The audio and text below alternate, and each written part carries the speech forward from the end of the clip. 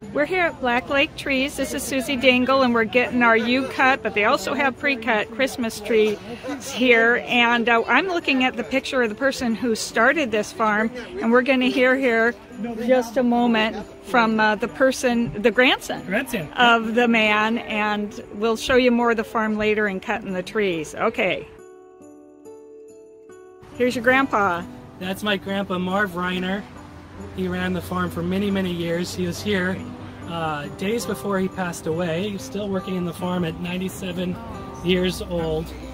He absolutely loved this place, and he had 13 grandkids that all spent time down here working with him on the farm, and just really cherished his time with all of us. Oh, and so he planted these trees over here, right? These trees, yep. The songs are hanging over here.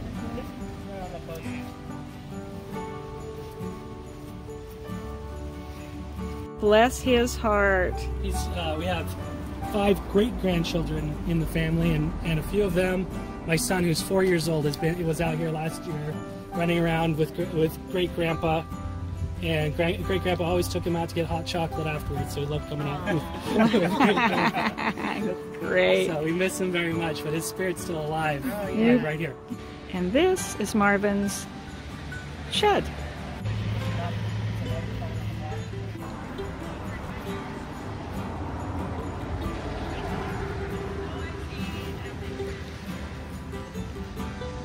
Let's take a look inside.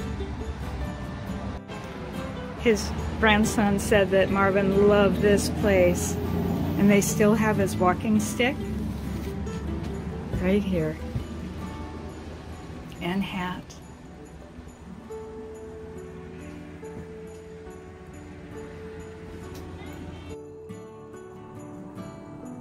Moose ears and funny hats, and a first aid kit. Just in case y'all were wondering, there is a National Christmas Tree Association. Oh, there is? Oh, yes. National Christmas Tree Association. And he was a member. Of course there is.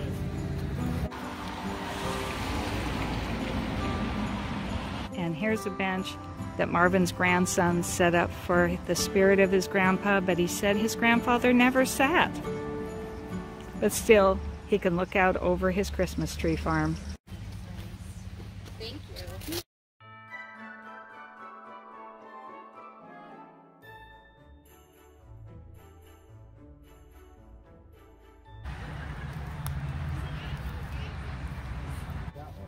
Keep it in our pocket.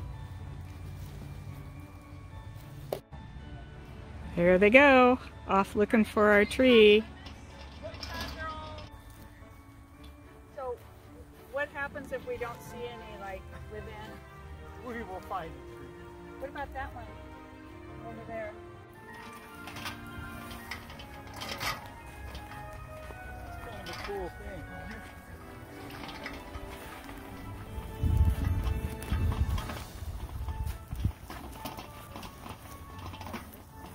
Hey!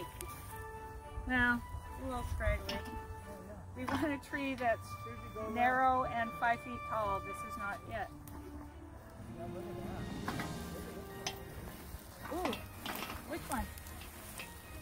Too puffy, too full, too big. What you got, Carrie? Carrie could pick it. No, I'm fine. You guys pick it, I'll cut it. Oh. Come on, let's just pick a tree. It's one of the ones that was right here. This is green. I'm pointing with the instrument to take down the tree, Paul Bunyan style. The guy says just pick a tree. She thinks, look at that. That's nice. Yeah, let's go look at that. Okay. Oh, it's just sitting out there. Good. I was going to say good flavor. Good. Is it a grand? It's a grand. It's a Grand Fir. Okay, we think we have found the tree. It may not be the tree, but it's our tree, and we're going to cut it down. Do you want me to cut it, or do you want to cut it? You guys? Okay, we'll cut half and you cut half. What do you think, Susie? How high above? Does it matter? Does it matter? Now it doesn't.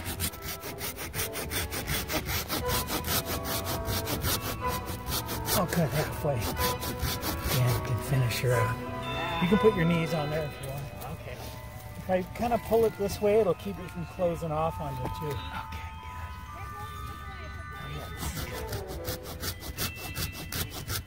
Okay, good. Oh, I feel it weakening.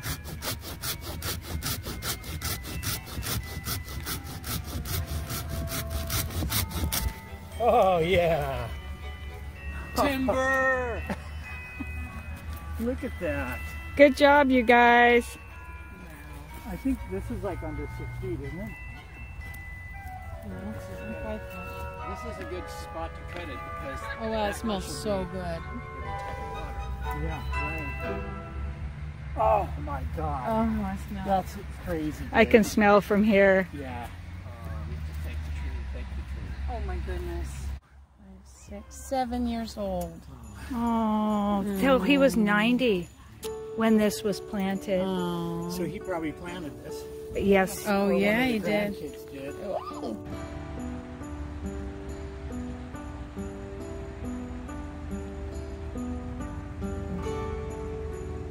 Here's the tree. 5-foot Grand Fir. Very full. We'll give it a day or two outside to soak up the water, and then we'll bring it inside.